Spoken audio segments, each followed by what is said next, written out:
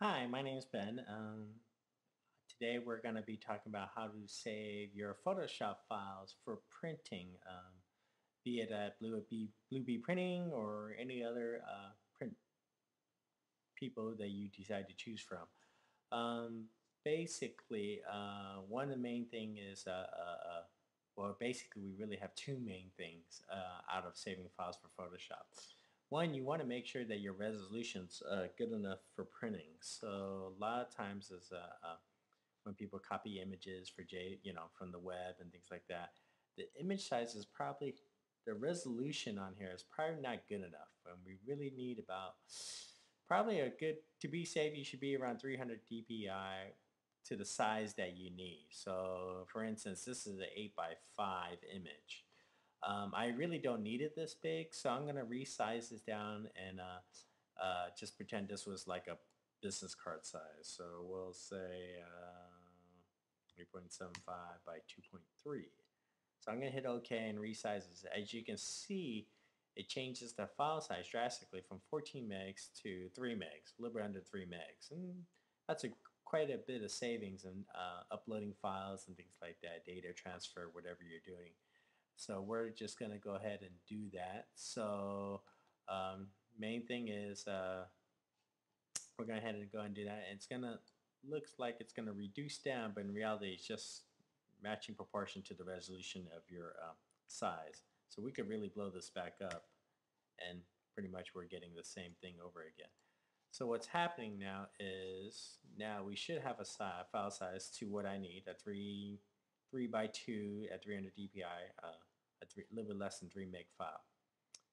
So one of the most important things is, I'm going to have a layer file with some type in it, is that we really want to save the file at 300 dpi resolution to the size you need it.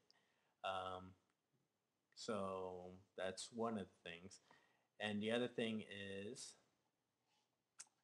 when you're typesetting type is, when you're typesetting things, let's just say, I forgot the WW whatever.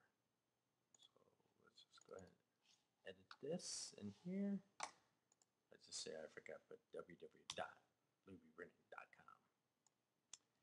So move that over, but as you see, this is all editable in Photoshop. So this is basically more like a vector type, that what we call in the industry. So we could be able to edit and do things with it and so on.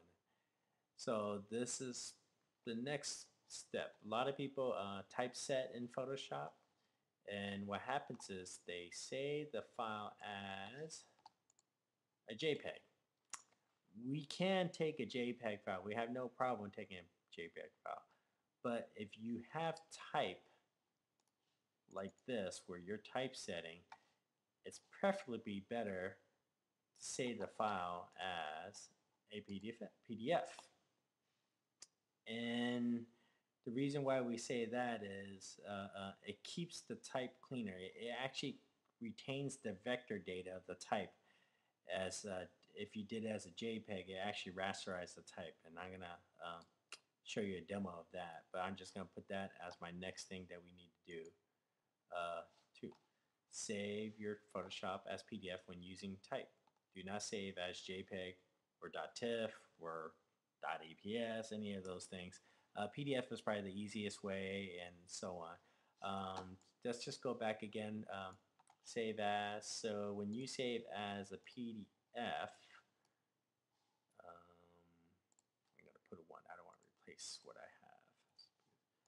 So I'm going to, we pretty much do not, no compressions, do not downsample, output, no conversion, and that's pretty much it. These are pretty much all your choices in here. So we just don't want no compression and no conversion. And then you can hit Save PDF. So these are the two things that we would like you to do when uploading a file to us or any printer, probably, most likely. Make sure when you start off when creating your design, make sure you're at a 300 dpi resolution to size you need it.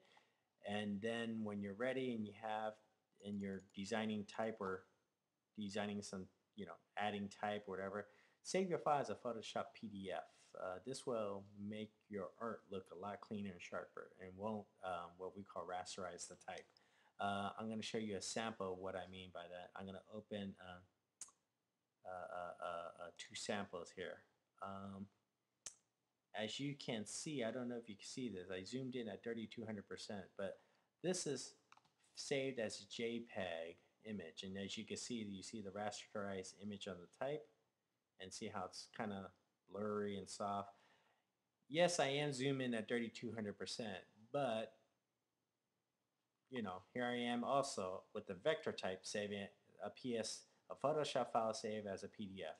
I'm also zoomed in at 3200%. As you can see side by side, this is day and night at 3200%. But once again, you might not be zooming in at, you know, when people look at your art, it's not 3200%. But it does make that type just a little bit more crispier and get your message out to whoever you're printing your stickers, magnets, whatever printing product you'll be printing with. But it just gives you that extra pizzazz to make everything look just a little bit better. Other than that, so there's your two samples, one with the JPEG over here and one with the vector type PSD PDF. So those are your two samples. I will go back to the Photoshop file just so you, a brief reminder what you guys need to do when uploading a Photoshop file. You want to make sure you save as a 300 dpi, and working with type or anything, just save as a PDF. Don't send, you know, try not to save as a JPEG or .tiff to us, because what's going to happen is you're going to get this soft, jagged edges, while if you save as a PDF, you get this nice clean edge. Thanks for listening. This is Ben at Blueberry Printing.